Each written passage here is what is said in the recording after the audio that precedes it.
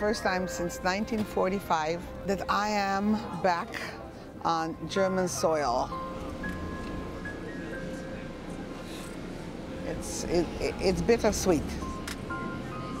I was liberated near Danzig, so that's also Germany, and my father died, was killed in Dachau, one of the first concentration camps.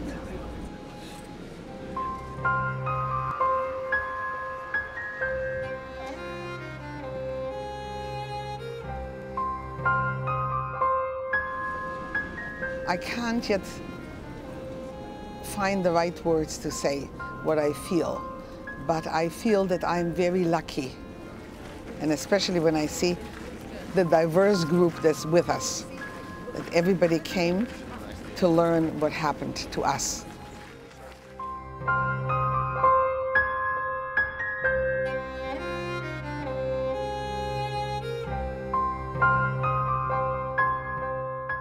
I am one of the youngest survivors from Kaunas, Lithuania, that went through the concentration camp and everything.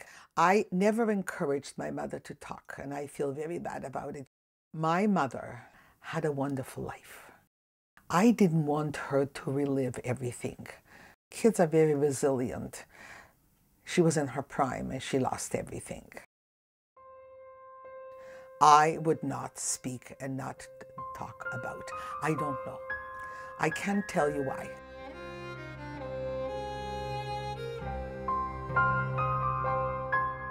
From 2001, I belong to the Dominion Institute. I belong to the Holocaust Center, and you can't shut me up. That's it. Here we are.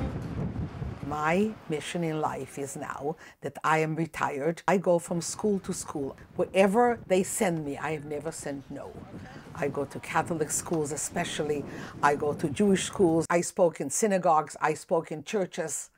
So when I heard that wonderful non-Jews want to go on a trip to Berlin and to Poland and to all the concentration camps, and especially Auschwitz, when I am going to stand up and say, ha, you didn't get me, I could not say no. I'm not the only one. There is Pinchas, who is also the survivor, and he will tell in his perspective, and I will tell in my perspective what happened. My father's side were German Jews. My maiden name is Schmidt. So there were German Jews, and there was very, very learned and very, and then nobody's left. The purpose of the March of Remembrance and Hope is to educate people from all backgrounds, all faiths, all cultures about the Holocaust, about genocide in general, and about the need for us to coexist in this world and to stand up for others when horrendous things are happening to communities and groups across the world. Now, the final solution is a term that for the first time is used around 1938. And it's a term that has, the meaning changes over time. In 1938, it actually means getting the Jews out of Germany. The problem the Germans have is that as they start conquering Europe, instead of getting fewer Jews, they in fact get more Jews.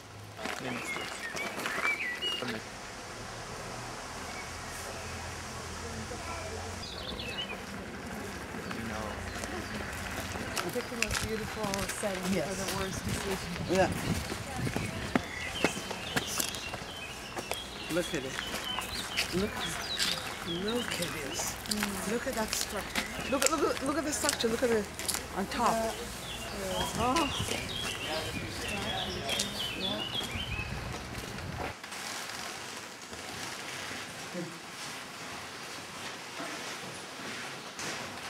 See, Kaunas, and is Lithuania.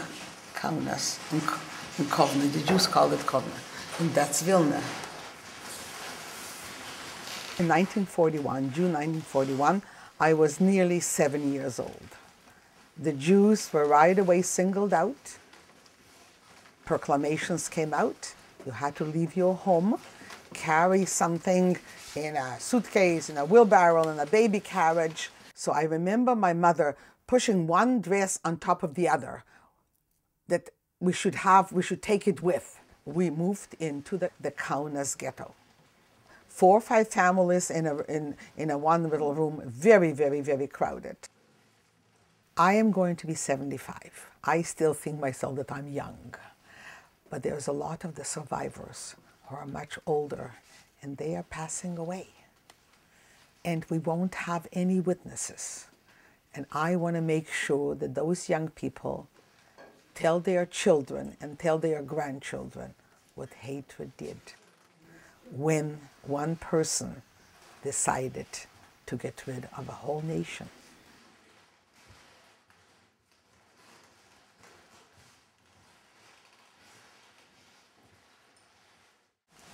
Life was going on down there near the railways, and the Jews were killed just a little bit up the hill. They were sent away to concentration camps.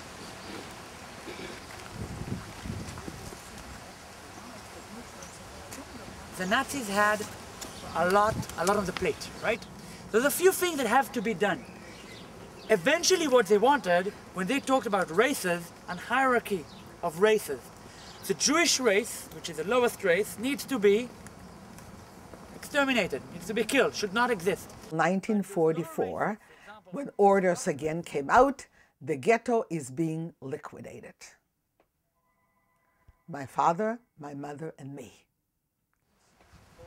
We were loaded on, again, on the pretext that we're going to go to a much better place and they're going to give us more food, loaded on cattle cars. I don't remember how many days we traveled, 3 or 4 days, I don't know. I know there wasn't enough food, there wasn't enough water. When they opened up the cattle cars, we were already in Poland. They separated the women and the other leftover children that were still before in the ghetto to one side, and the men to another side. And that was the last time I saw my father.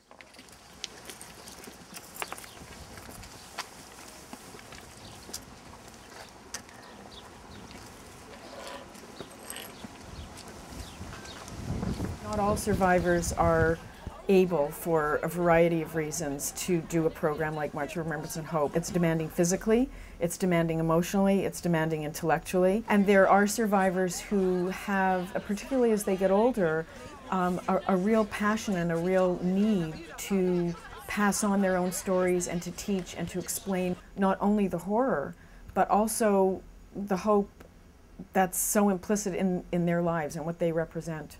Sun is shining, come on, get happy. You better chase all your cares away.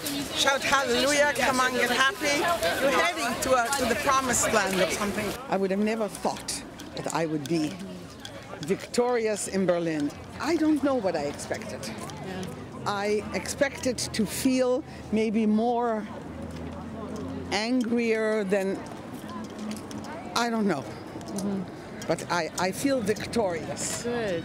I feel very victorious. We made it, and he did not make it.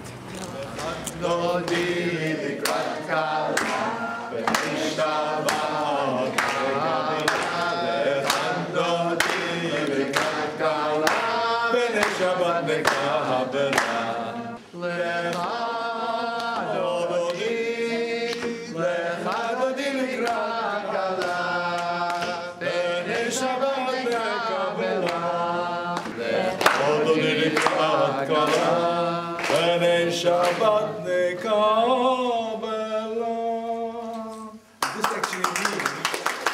actually means that we are welcoming the Queen of the Sabbath.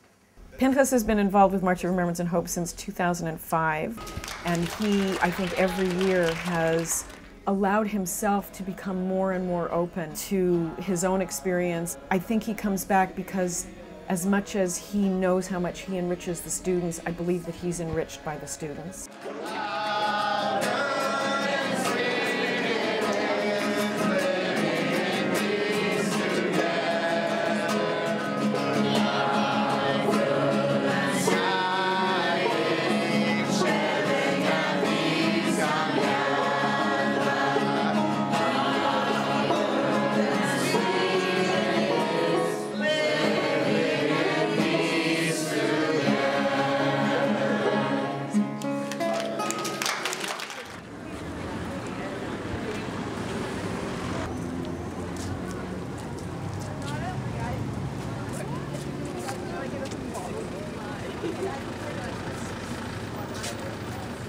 By the way, Pinchas was living somewhere, when he arrived from Lodz, in the map somewhere around this area over here.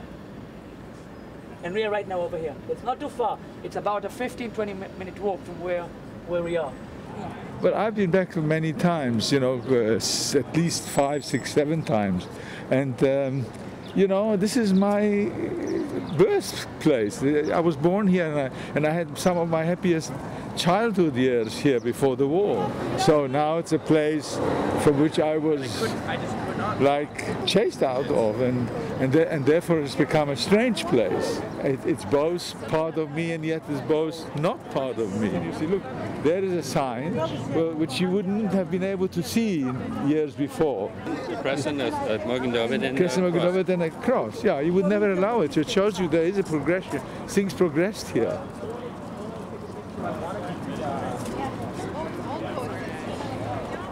I don't know no one else except Pinchas that has been to the Umschlag but tells the stories. There's a lot of testimonies, but a person that's still alive today that has been here, there's very few, because the majority of them went to Treblinka, most of them. So we will go with Pinchas and hear his story.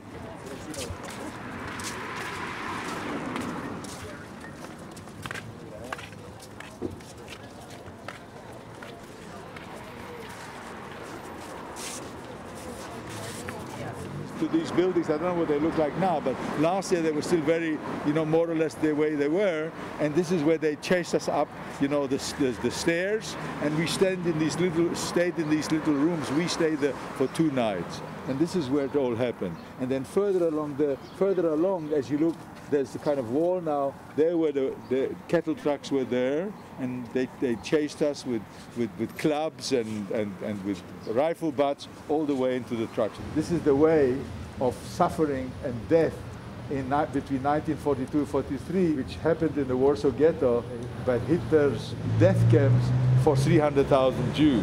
Now, okay, it tells you what happened, but this place was so horrific, this place was so terrible, that I think it should have been left wild. And there should have been just the wagons, and they should have been overgrown, and the old building should have been left to be disused. Yeah. And there should have been, you know, and people shouldn't even have been able to go in, but only to see it from the outside. Yeah. This is sanitizing it, and I can't stand it. Oh. It actually makes me feel, when I come here, it makes me feel bad.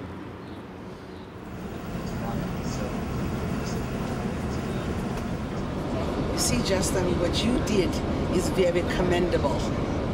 When I was in trouble, when my people were getting killed, nobody cared. Nobody had a rally, no government, they knew about it. They say Roosevelt did not know, he knew about it. Nobody bombed their railway tracks to the crematoriums. Do you understand?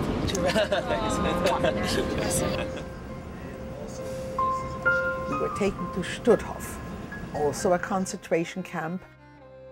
When we got there, we were very lucky. The ovens, the crematoriums were not working. I remember seeing mounds of clothes, mounds of shoes, mounds of eyeglasses, mounds of suitcases. And they told us that we should go into the showers, and everything was taken away. After the shower, my mother says to me, "Whatever I do, be quiet." She took me to a mount of clothes, and I'll never forget, a shoe with a heel she gave me, a skirt, I don't remember the color of the skirt, but I remember a brown jacket, and with some unmentionables, stuffed me in the right places, and said to me again, "Sei still," means in Yiddish, be quiet. Whatever I do, be quiet. And we had to register. And when we went to register, she told them that I am from 1932, that I am 12 years old. 10 years old is still a baby. 12 years old can be arbeitsfähig, can be a worker. And they believed.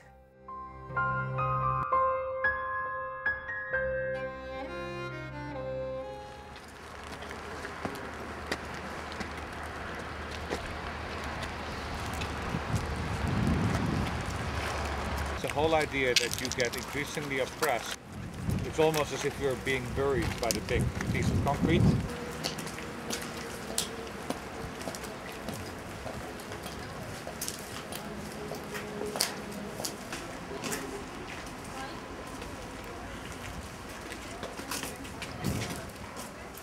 Life in the ghetto was a paradise compared to a concentration camp. You were watched constantly. We slept on bunks, one on top of each other. You were locked up at night. You got only a ration, soup and a piece of bread. This is where they threw us in. See that bread?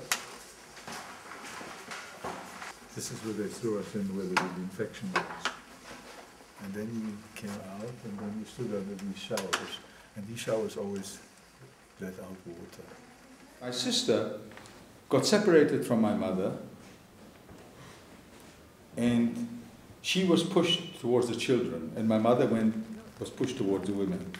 And suddenly, as we were standing there waiting to know what is happening, I saw my sister running towards my mother, and she had this long, long braid. She hugged my mother, took her around, and from that time onwards, despite the fact that I can remember every member of my family's face, and friends, and others, I have not been able to conjure up my twin sister, who was part of me, part of my flesh, part of my blood. I cannot see her face. Whenever I think of my sister, which is reasonably often, all I see was the blonde braid. And I was told that they were murdered the same day that my father was murdered. So basically, I lost my whole family the day we arrived in Majdanek.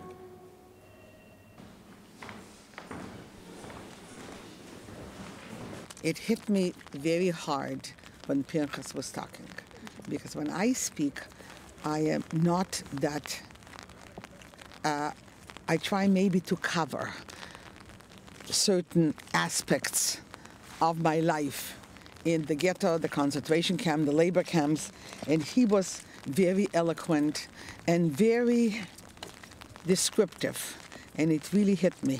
And I guess after he spoke, I guess they say I lost it, but I was immediately surrounded by this wonderful people. And Devon, she was holding on to me for dear life. And that was a very healing process. I don't think I would ever come back here alone. Never.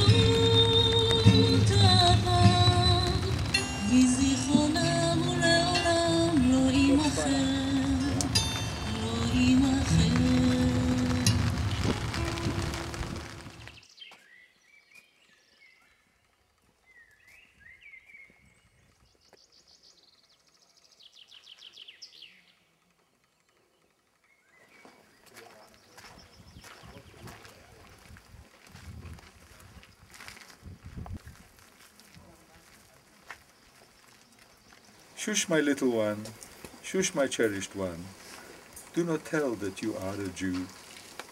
While brothers, sisters, fathers, mothers are being shipped all together, shipped together to be martyred.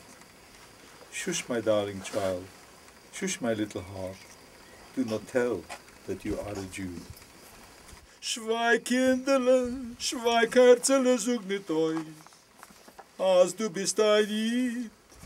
Weil Brüder, Schwester, Tate, Mammen, fühlen alle zusammen, fühlen alle zu versammen. Schweig, Kinderle, schweig, Herzele, such nicht aus, as du bist da hier. So I actually made this tape to commemorate my sister. Thank you for listening.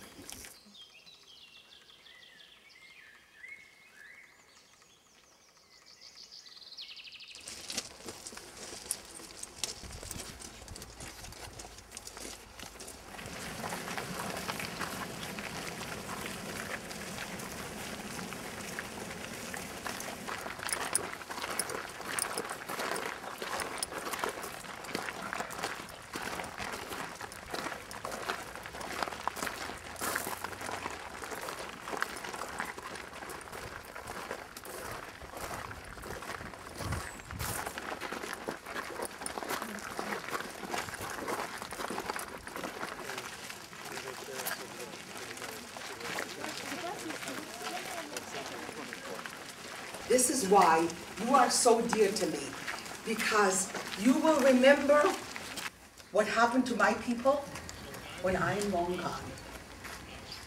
I am giving you a forever homework to remember, because you might be the leaders of the world. You are our future. It doesn't matter, a mosque, a synagogue, a church. It doesn't matter. We rely on you that it should never happen again. Rwanda, anywhere in the world, it shouldn't happen what happened to me. Everybody's life has plateaus, things that are accomplished. I have survived the war. I had a good education. I had a fantastic position as an accountant and then as a junior kindergarten teacher. And I got married to one of the nicest men. So those are all achievements, and those are all wonderful things. And then I had 4 children and wonderful grandchildren. But I have to add, meeting this group has been one of the highlights of my life. Was grace that taught my heart to fear, and grace my fears relieve. How precious did that grace appear, the hour I first believed. Give it away, I give it away, I give it away. Oh, love is something, if you give it away, you end up having more. So that's the message.